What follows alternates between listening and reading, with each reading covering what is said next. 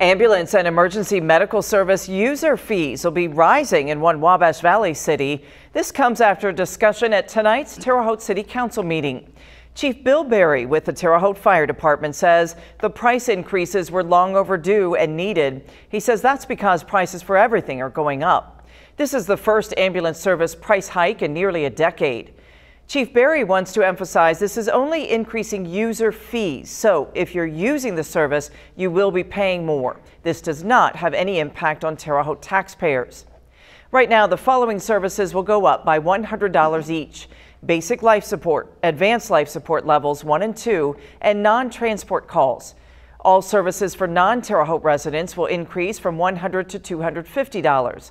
Finally, mileage costs will change from $12 to $17 a mile. You know, this is long overdue. Obviously, nobody wants to hear about increases anywhere.